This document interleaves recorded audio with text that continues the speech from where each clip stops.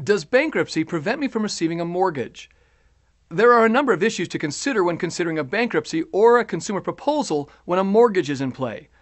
Are you applying for a new or increased mortgage or switching to a new lender? Are you renewing an existing mortgage? Are your payments up to date? Are you behind on other loans with the same bank? Are you applying for a second mortgage? Are you under time pressure either to renew or to file a bankruptcy or a consumer proposal? Clearly, there is no simple answer to your question, as you may be facing one of the many different mortgage scenarios. In our experience, renewing an existing mortgage while in bankruptcy or a consumer proposal usually does not present any difficulty. However, each situation is unique.